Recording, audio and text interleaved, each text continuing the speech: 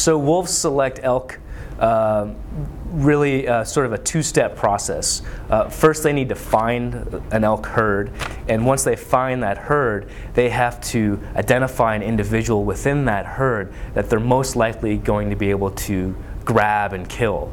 And the way they go about that is by running through the herd, scanning for an individual based on the individual's flight performance. Is it running fast, or is it running slow? Does it have some sort of noticeable limp, some sort of abnormality that might set that particular individual apart from its neighbors in the herd? And so based on these cues of physical condition, wolves are able to select out an individual from the herd, which they then follow exclusively, and to the extent that they ignore all other elk, and then they simply hone in on that individual and grab it with sometimes the help of other wolves, sometimes by themselves. The reason why wolves are making these selection decisions is because if they make the wrong decision and they select out an elk that is healthy, the risk of being injured or even killed by that elk is quite high. So they want to avoid those elk in order to minimize the risk of injury to themselves,